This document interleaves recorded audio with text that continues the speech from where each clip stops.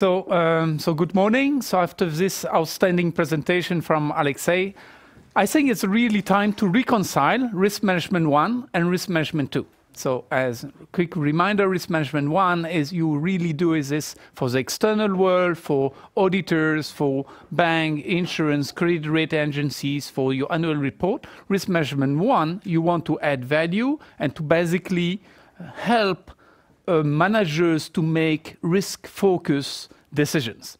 So what I proposed is to basically the international standard ISO 27000 as a tool to help managers to make better risk-informed decisions. So this is usually when you spend a lot of time in Risk Management 1, you end up with this kind of difficulty. Not only because you are doing things that nobody cares, you know, or you are quite frustrated, but also for different type of risk, you might have different kind of procedure that you try to reconcile, so it becomes quite a nightmare. Another reason where risk management could become a nightmare is when people associate risk with compliance, or risk for auditing, or risk for insurance purpose, for regulation. That's exactly what we discussed about before. That's a Risk Management 1 world. Yeah. Now, is it really risk management? No, of course, right? So, what is it? One of the many frameworks that exist, COSO have been very popular. And when basically in this session in South Africa, I just want to show you that COSO is a writer of PwC was the writer of the COSO, basically invite me to speak, and the first thing I ask them is change the title of our joint presentation. So clarify the confusion between COSO and ISO. So let's come back to risk. First thing is, of course, what is the definition? That's extremely important. When people communicate to each other, you need to understand the words that the other party is using. So risk was defined as combination of a probability and a likelihood associated with an event.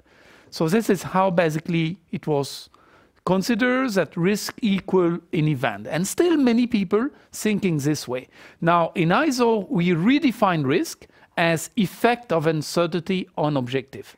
That sounds a bit strange as a first impression.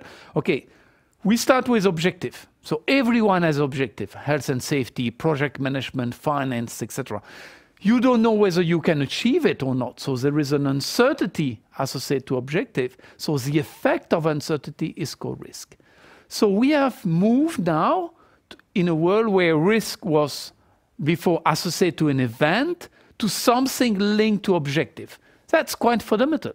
That means you cannot talk about risk if you have not defined the objective. Doesn't make sense anymore. And that now it's open up to a totally new world, which is decision making. That's Alexei have indicated. And that's not new.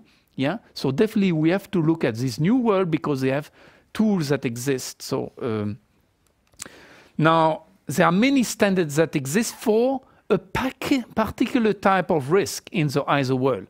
You can see risk will be called non-conformity for quality. Risk for an environmental management system will be considered pollution. So interruption, accident, non-compliance, burglary, all are these risks. And that's why ISO 27000 was created, to become a guidance for all standards as a reference. So that's the starting point.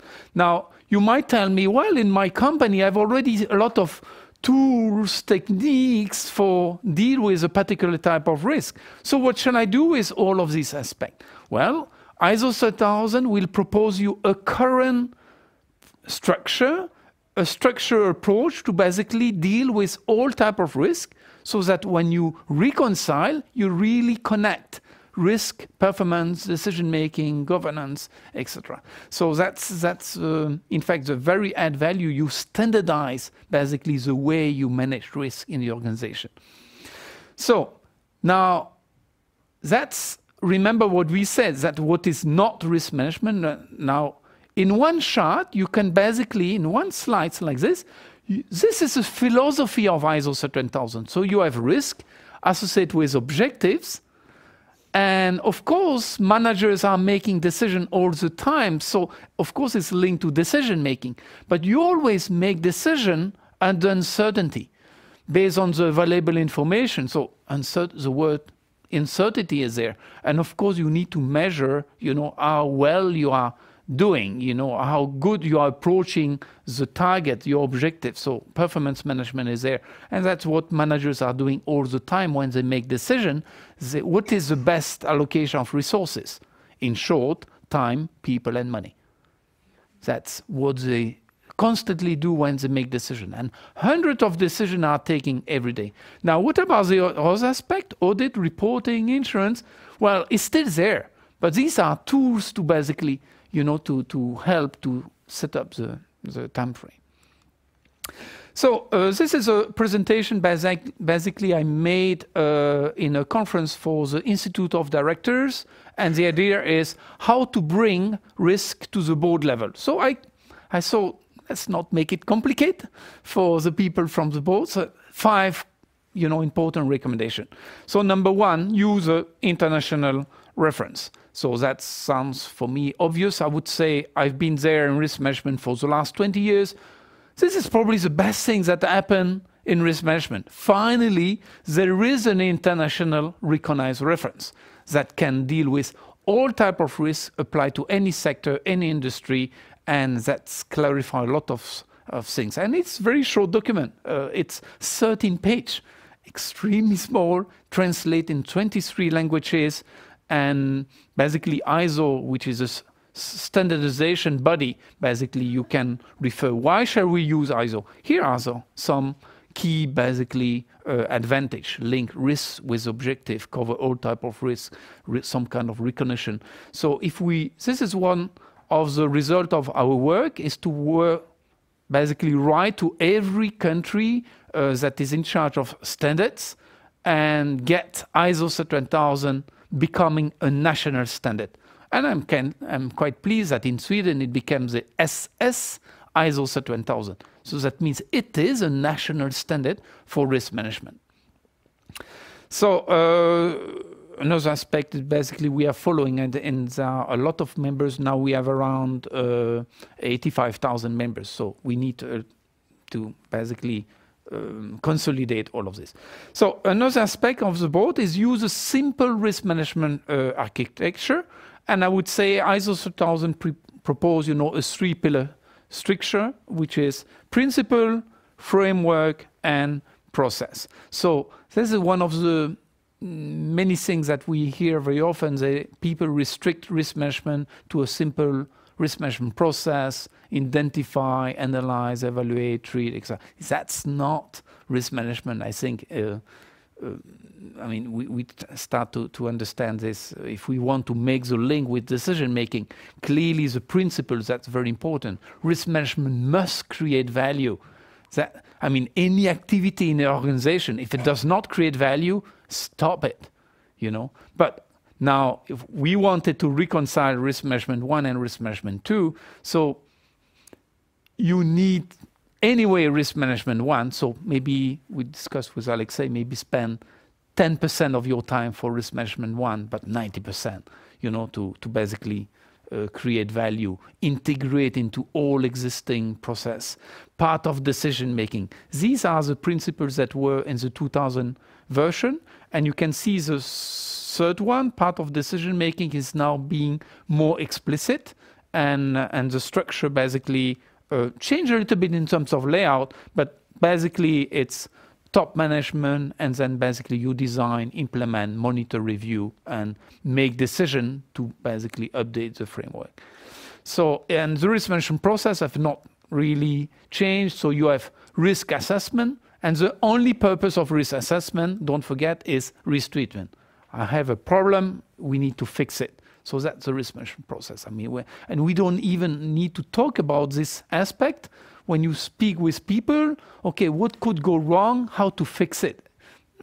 Is that the day-to-day talk, basically? And is it ISO 27000? Of course. I mean, this is a guideline, so you need to simplify. Now, for critical decision, yeah, you better use a quantitative approach. And that's risk management proposes standard, a reliable base on which you can prove on which base, you know, a decision have been taken in for a particular type of risk. So another aspect is make the link to performance. I think, and that's what we talked in the previous discussion, you need to integrate risk into day-to-day operation in link to performance. So you don't create a risk report, you integrate risk into existing performance report. That's basically the key message.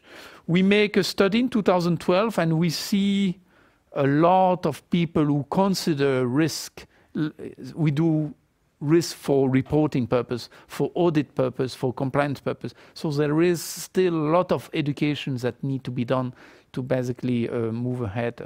I think Sarah did mention a bit the same idea here. Very important is not to create a parallel management system, some kind of document that will become something that who will read it. Well, the risk manager that wrote it himself, right? This is something that we said earlier. But no, you need to integrate risk into existing practice and process at all levels. And that's basically you make sure that it adds value. So, and if a manager in your organization said, well, I don't care about risk management, you know, is it his fault? No, it's you. You have not convinced him that you will help the managers to make better decisions. So it's definitely rethink then. Find another argument. Yeah.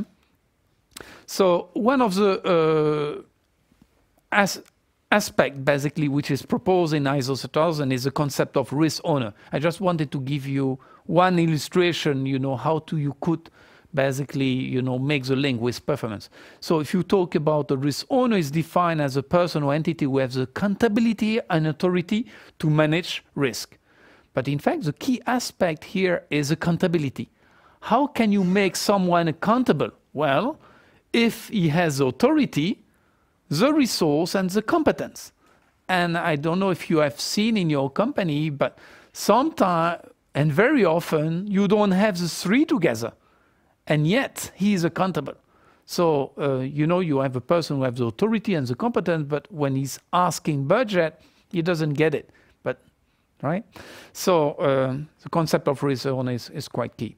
Fifth, basically, recommendation to the board is linked to decision making, of course, and that's the chart that I've mentioned earlier. Yeah, make the link between risk objective with the element of performance, decision making, and best allocation resources. That's a quick overview about all type of treatments that you can have a look. Again, you need to tailor it to a particular type of risk, and then for funding might be inside your company or outside.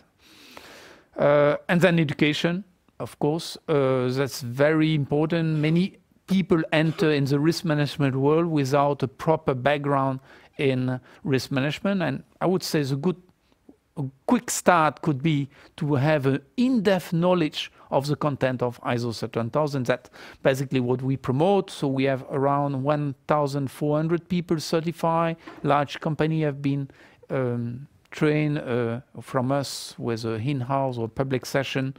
Well, many places in the world. Well, if there are 5 key things to remember, see recommendation for the board, make sure you know these 5 elements can be considered.